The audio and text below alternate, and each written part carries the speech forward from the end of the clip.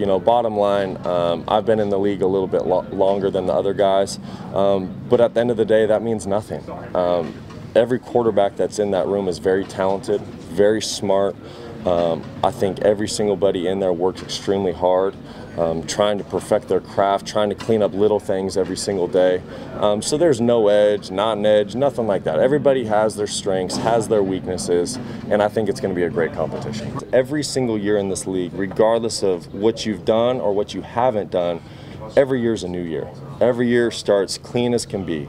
And so that's why you can't reach into the past as far as those things go. And once again, those ultimate decisions will come down to Coach and Sashi and those guys. But never. To me, I'm looking at it as I've never accomplished a single thing, and I'm starting from square one. Whether Coach puts me in with the ones, the twos, the threes, the assistant coaches, you name it, I'm going to worry about the things I can't control and just try to make the most of those reps.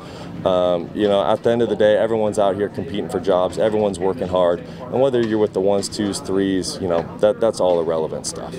I think it's just getting the ball out quicker. You know, if you get the ball out on time in this league, you know, one, your offensive line is going to be very happy with you, but you're also going to prevent a lot of problems that can take place in the pocket, and that's something Coach Jackson and Coach Lee stress all the time. Get the ball out on time and throw it early, and that's what I try to do. Brock, when you mentioned the last time we talked to you that you're